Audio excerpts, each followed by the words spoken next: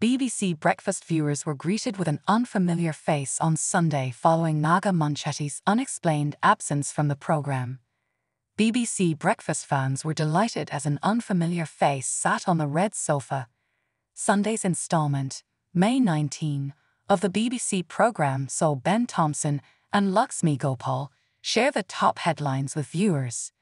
Lakshmi rarely presents BBC Breakfast but is a regular on BBC News.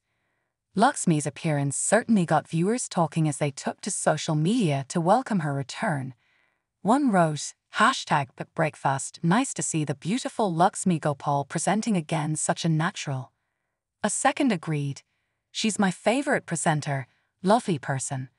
The broadcaster also announced her BBC Breakfast stint on social media, sharing a snap of herself in the studio alongside Ben on X, formerly Twitter. Alongside the photo she penned, "Good morning from the BBC Breakfast team. PS at Ben Thompson TV isn't that tiny, that's just how big the studio is." Fans raced to the comments as they gushed over her BBC Breakfast return, with one writing, "Always great to see you on the big red sofa, Lakshmi."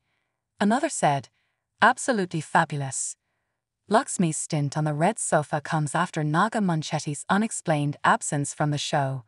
The 49-year-old usually presents BBC Breakfast from Thursday to Saturday alongside Charlie State, but was nowhere to be seen this week.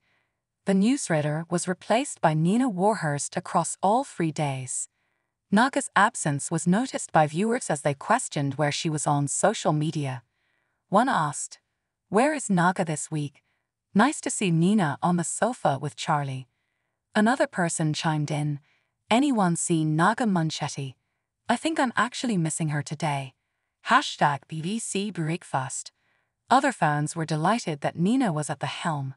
One person praised her, saying, "At BBC Breakfast, isn't it lovely to see Nina back on breakfast? What a delightful morning." A second shared, "I'm actually able to enjoy later week at BBC Breakfast broadcasts now. Thank you at Nina Warhurst for being there. Long may it last."